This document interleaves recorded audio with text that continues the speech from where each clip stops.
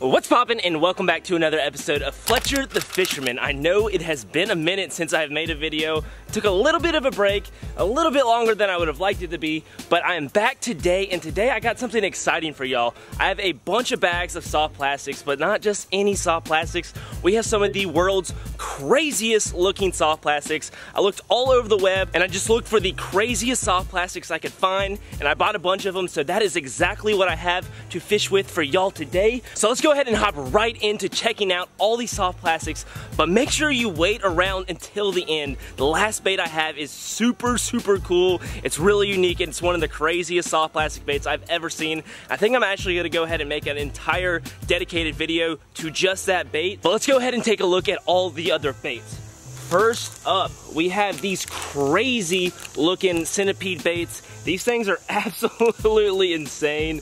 They just got all kinds of appendages on them. I'm actually gonna start out with this one. I thought it was a really cool bait, and I think I get munched on this pretty fast, but just worm-like, but with a lot of like centipede, little appendages and things like that.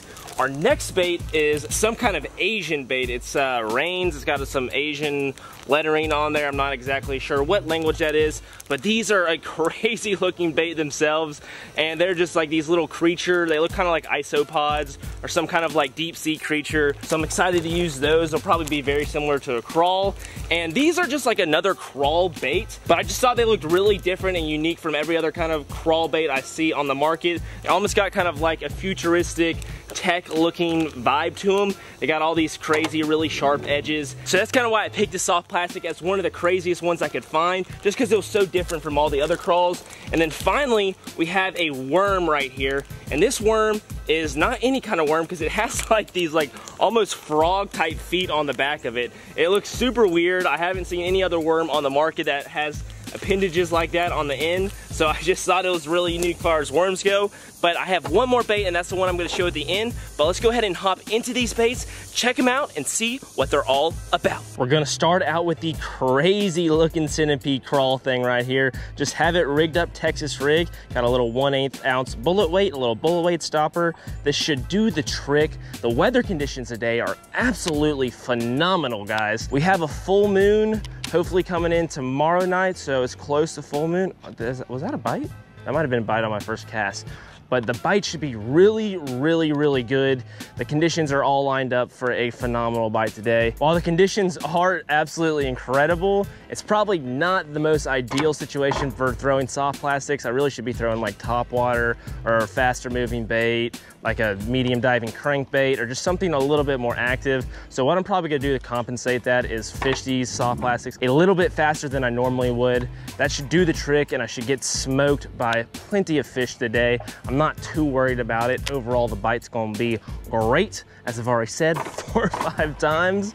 But the good news is that the topwater bite is going to be hot over the next few days, so I'm probably gonna get out and do some topwater fishing. I brought it with me today. I brought a little topwater action just in case I get really antsy. I wanna throw it across a nice little shallow flat.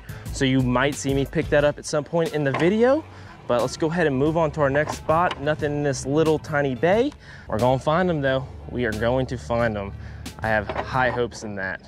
Before I go any further, I really need to put some sunscreen on. The sun is coming out strong now. It's time to put on the sunscreen. Gotta stay strapped, folks. All better, protected from the sun now. Let's get back in there.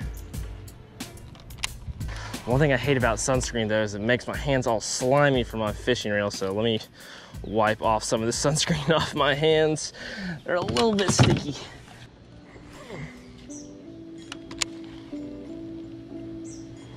There we go, first fish of the day.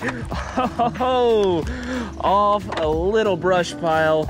Yes, sir, there we go. Starting the day off with just a little dude. Nothing too crazy. I'm sure we're gonna do a lot better than this today. Take a look at that nice little slimy green guy. Smoked that thing right in the top of his mouth right there. Ate it good right off the brush pile, kind of right as it was kind of falling through the branches. He was tucked up there tight. Nothing crazy, a good start. Glad to get a fish in the boat finally. Didn't take too long, probably about 15 minutes of fishing. Got our first one in the boat. Let's go ahead and release this guy and move on to the next. Bye, bud. Woo! Almost jumped back in the boat. Let's go ahead and rig this bad boy up. The plastic on this bait is pretty tough. It's pretty durable. It ripped just a little bit, so I just bit off the head of it to hopefully get us a little bit better hold on there. And there we go, holding like a champ. Let's get this thing pinned back in there and pull that bullet weight back down, and we are ready to roll. I don't know if y'all can hear all that beeping from the fish finder, but I am not kidding y'all. When I say there's a giant ball of shad every 15 feet, I mean it. There's so much bait out here right now. It's definitely gonna make it a little bit harder for these bass to find my stuff with so much bait around, but these guys are gonna be feasting up, especially with these cooler conditions.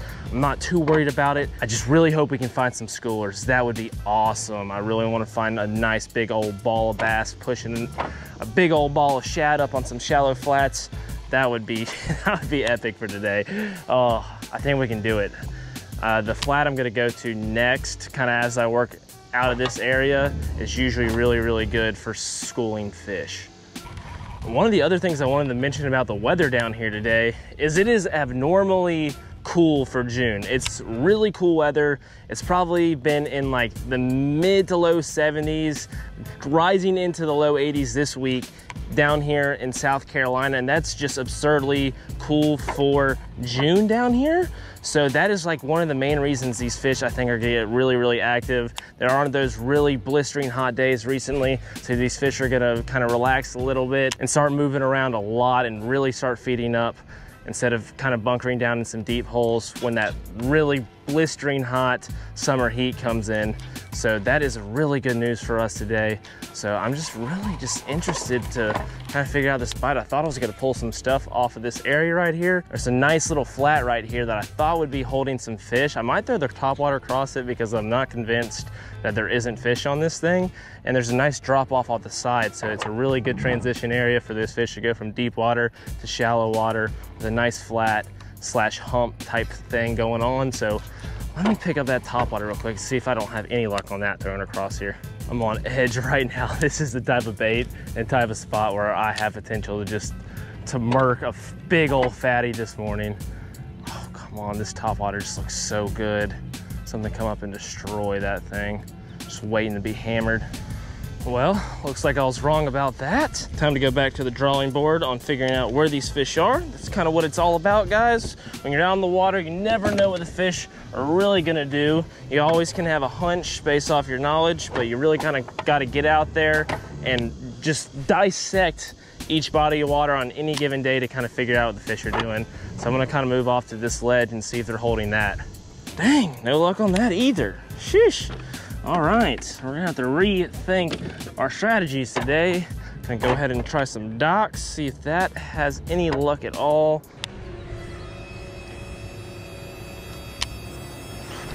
Ooh, that one took my worm. That one took my worm. I don't think it was that big of a fish because it was like, it might have been like a little brim or something like that. But there's a good chance that was a bass, could have been. On that note, I think I'm gonna go ahead and switch over to my next crazy creature bait, and that is these little guys, Mullocks. I'm not familiar with the brand, never used them before, but this is what these crawls look like. Crazy looking crawl. These little appendages right here is kind of what caught my eye when I was browsing the web. These are just wild looking appendages for a crawfish style bait. I thought it was cool. Let's go ahead and give it a shot. All tied up on the Texas rig, let's go ahead and flip this futuristic crawl and see what kind of luck we can have.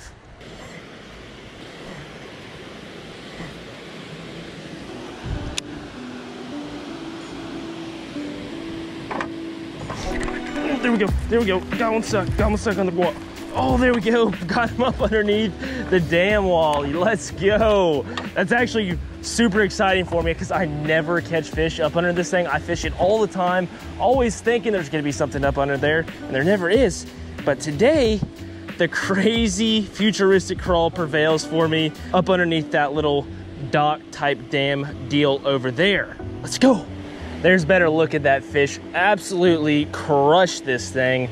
Smoked it right there underneath that dock. I thought I had a bigger one than this for a second just because he went right around the pillar as soon as he picked up this thing. Didn't feel the bite, I just felt it get tight, and I saw that line wrap around the pole. I was like, oh boy, we're gonna be in for a ride on that one. when you get all tangled up on those posts, you never know what might happen. But saw a little fish, number 2 in the boat. Let's keep on moving. Bye, bud. Staring at me.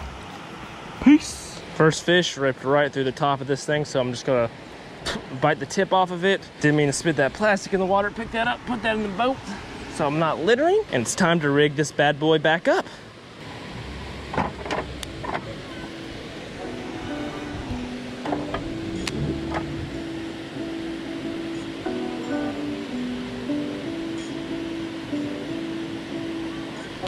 There we go, got another one. Got another one up underneath that same spot. Let's go, let's go. Hopefully they're gonna be up under docks today if they're up under this thing. Let's go. What kind of fish is that? It's a bass, you wanna touch him? How about that? Is that cool, guys? So cool. Whoa. Squeeze. Now you can, look at that. Hold him up. All right, you wanna put him back in? Yeah. Woo! There he goes. On that note, we're gonna go ahead and move on to the next bait. Gotta love it when the kids get super excited, especially once you've never been kind of around fishing.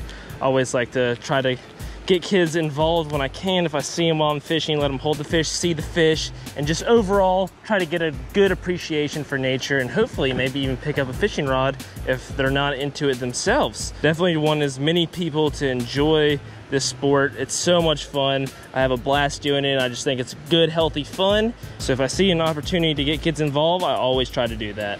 We have our next bait tied up though, and this is the crazy looking isopod, just deep sea creature looking bait. This thing looks like it's straight from 30,000 feet below the surface of the ocean. This is going to be an interesting bait to fish with, but as with like all soft plastics, I just think it's gonna get munched. I mean, obviously this isn't probably a natural forage in this body of water, but these fish, they will pretty much go after any soft plastic for the most part, as long as it's not too out there. I think this is right in line with some crawl baits. I think it looks similar enough, and these fish should crush it. I'm gonna get back in that same corner. That spot's been fired for us. Oh my God. Oh my God, there was another one. There was another one, I missed it. At some point, I'm gonna make some kind of tutorial for skip cast, whether it's on my Instagram or TikTok or YouTube. I might make a full dedicated video for it on YouTube at some point, but I'll probably start with like a small tutorial on Instagram/TikTok. But it is so important, guys, to get that skip cast down. It's so you can get super far back, deep in areas that you normally just couldn't get with a regular cast, and that's usually where those fish are tucked tight.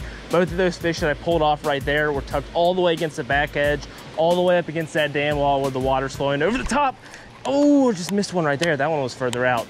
But if you can't skip cast, it can be very difficult to get it back where you need it to be. So if you haven't learned to do that already, I definitely would recommend looking into how to do that.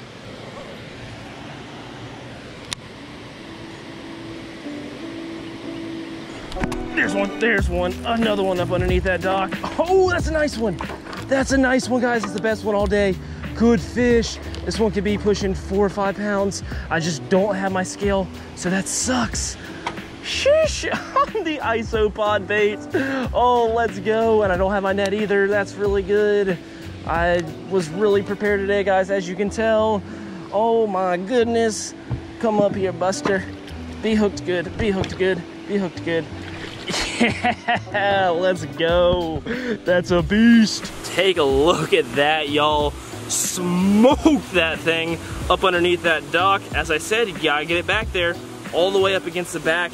This little thing is loaded up with some fish. I was actually out here the other day. Hold on, let me turn that just a little bit. There we go. I was actually out here the other day with my girlfriend. We watched the sunrise, and we were sitting on the other side kind of watching the water come over, and we're just seeing shad balls pour over the top of this water little dam right here going out into the marsh. So I was like, man, I gotta get back out over here during the day and try to fish up underneath this thing. I know I normally don't have luck fishing in this little spot. I fish it a lot. This is the most luck I've had by far fishing this spot, but it just looked good with all that bait running over the top. I knew there had to be some fish up under that, and I was right.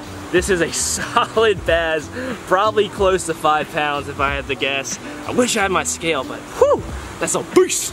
Thanks for munching, you big, beautiful gal. Whew. Oh, it's so nice to get my hands on a big bass again. Later, buddy. She swims. Well, this thing got busted up on that first fish. The plastic's falling apart on the end, so I'm gonna go ahead and consider that worthless. We're gonna go ahead and grab a new one out of the package. Would have liked to get at least 2 fish out of 1 bait, but we're gonna see if this one holds up any better. Let's get it back up under there. There we go. Let there be another large marge up in there. Karen, where you at?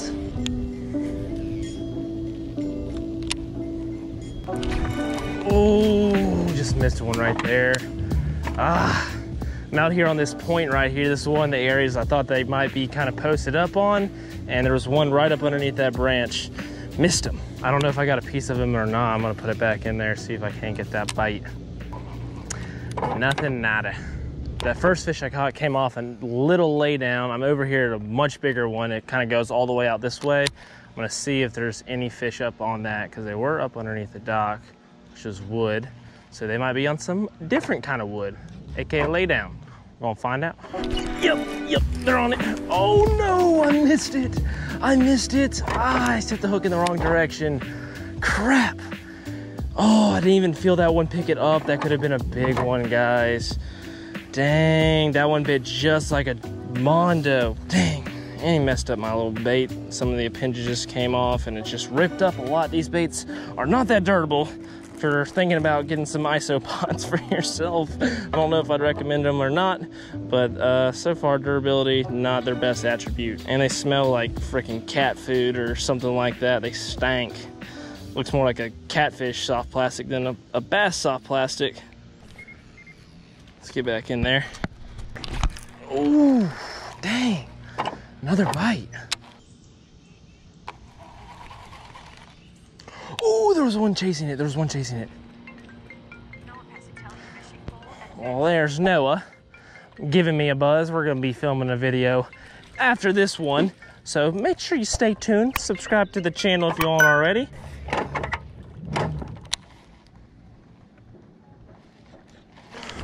Oh no, it snapped off. No, oh, no, it didn't snap off. Dang, he just got it. Oh. I was moving right there, just trying to come up to this lay down, and just took a little quick cast in a pocket. I thought there might be a fish, and sure enough, there was one up in there. But on that note, I think I'm gonna go ahead and switch baits. Gonna go ahead and move over to our next crazy one, and that is these guys right here. These weird freaking worms. They got the funniest looking tails on them. Check this out. I'm sure I already showed it to y'all, but these got these like little frog legs on the back. Just double appendage. I just thought they were so funny looking. I definitely think it's gonna get smoked, but it's just an interesting looking bait. Let's go ahead and get our Texas rigged up.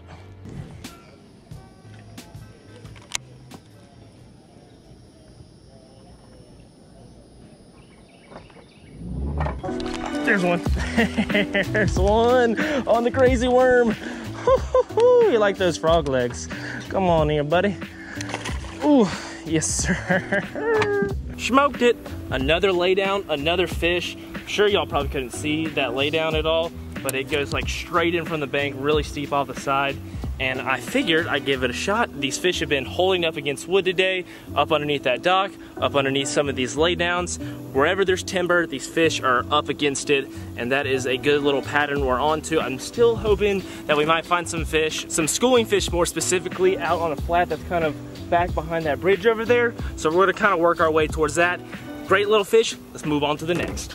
Bye, bucko. Woo! Shoo! There's a little mini point on this point, maybe that little shaded pocket on it.